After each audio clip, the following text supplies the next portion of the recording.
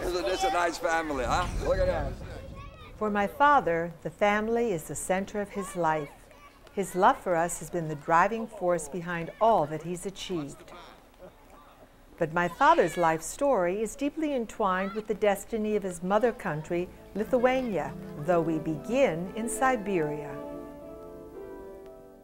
He was born 80 years ago on April 16th in the little village of Chornya Padinya, where his ancestors had been deported in 1863 by the Tsar.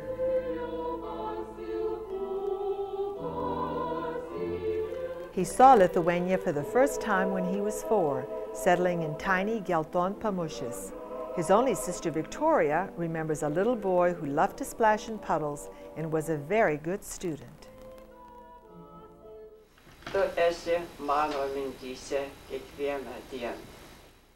I go too far. In 1995, we all took a sentimental trip to visit my father's boyhood home.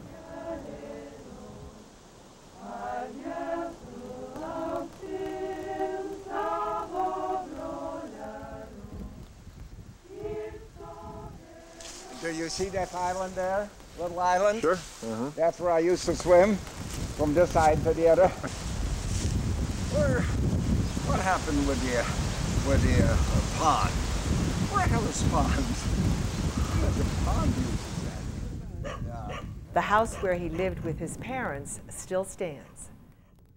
His father had a little store in front. That was the Neiman Marcus.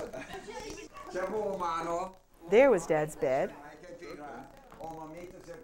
the master bedroom, the stove, and the table where his mother sewed.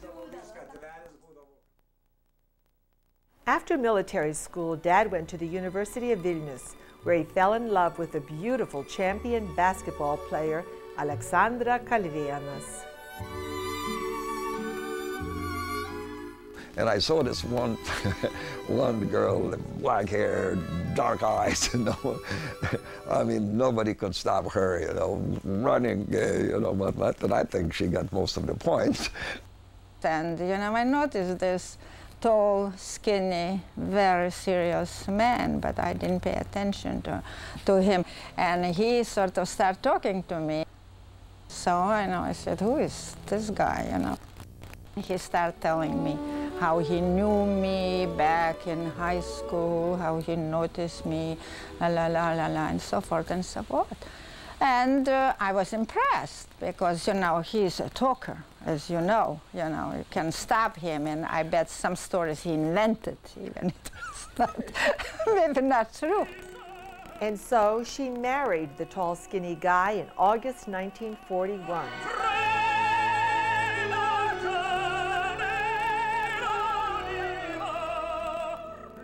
I was born 2 years later, at the height of the war.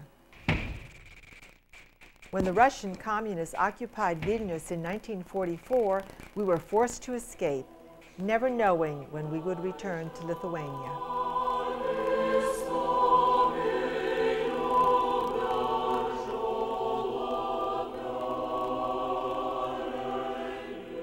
After several months in Germany, we were among thousands of refugees at the train station, desperate to leave. An army hospital train arrived. And the train stopped, and the soldiers with the open window, and they said, give me the girl, give me the girl. And, you know, it's stupid. How I could give the girl? I gave you to him, and then he pulled me in. Pulled me in. And I said, my man, you know, my husband, where is my husband? I was fighting. I got to that window, and 2 of the German soldiers, wounded, I know they were, you know, the bandage had some, pulled me in also. The train went on to Dresden, February 13th, 1945.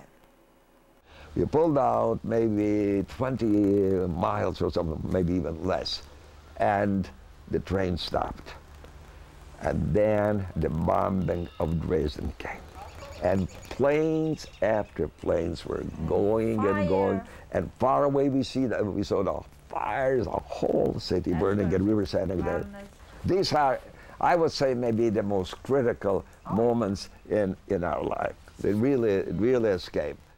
We arrived in New York in 1947, thanks to a fellowship from Yale University, where Dad got his PhD in economics. We loved America, our new home, and Dad prospered as an entrepreneur. Our family grew with the arrival of 4 handsome sons. When I was 3 or 4 years old, and Dad took me into the ocean, and I didn't know how to swim, and I remember grabbing onto his neck. Daddy, Daddy, don't let go, don't let go. He was laughing, don't worry, I have you, you know, don't worry. I think throughout the years, the one quality that I've always enjoyed about my relationship with Dad is the security I have with him, that if I ever have a problem, I can always come to him. He is the most generous person. He's never asked for himself. His first thought is always to give to his children and to his grandchildren, and that's been so consistent over the years. I look at my life and his life, and for what he went through to give us everything that we had. I mean, let's face it, we had a great opportunity to view the world and the best things in life. He gave us an opportunity to experience. As the good years went by, Dad took up hunting, swimming, and discovered the world of travel. Fly the ocean in a silver plane.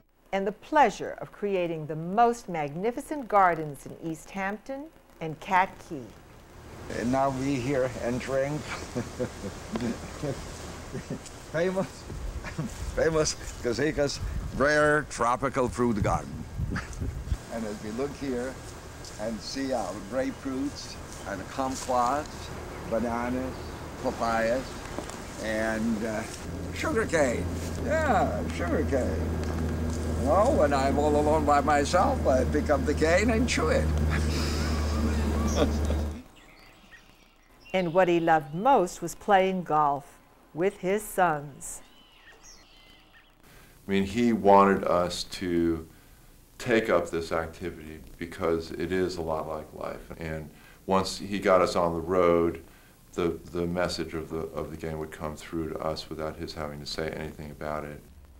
I know that nothing makes him happier than to go out and spend 3 hours, 4 hours with us on the golf course. But our family has had its share of pain and sadness. My brother Alex died when he was 22. In order for life to be full, there has to be also suffering. In a very tragic way, my life is enriched by this. I have much deeper understanding of life.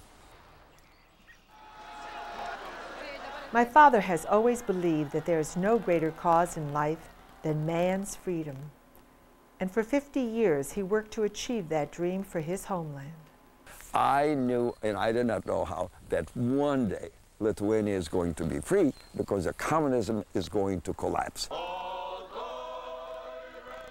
So it was with unbelievable excitement we flew to Vilnius on March the 11th, 1990, to witness Lithuania's historic break from the Soviet Union. Dad recalled those momentous hours. We got here into the hall at a time when Parliament was already preparing to declare the independence. Then all kind of the question, it took so that the Independence Declaration came almost after the midnight.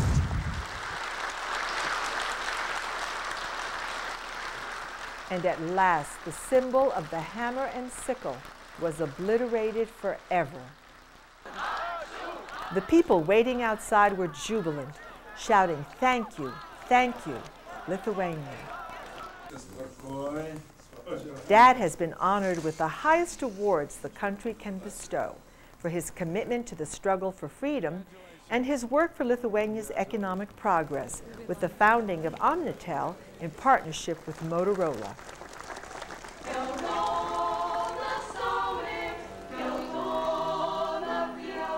Even his old high school sang his praises. And then America acknowledged his many achievements as an immigrant with the Medal of Freedom on Ellis Island. Representing the Lithuanian community, ladies and gentlemen, the chairman of NERIS, Joseph Kazickas.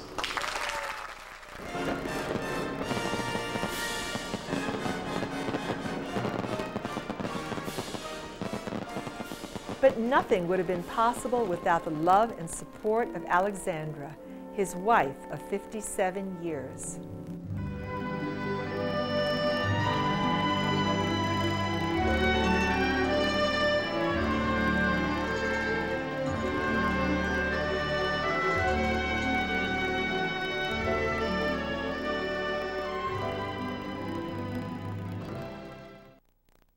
My father knows that his long life has been blessed, for which he is grateful to Almighty God.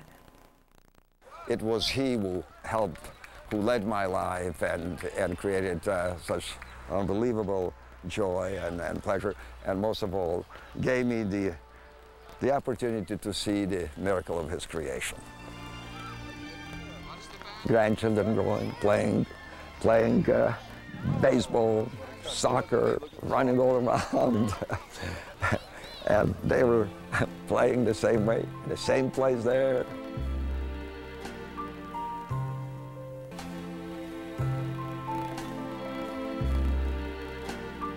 Now my grandchildren doing that. Isn't that beautiful? Isn't that beautiful? And I think to myself, what a wonderful world.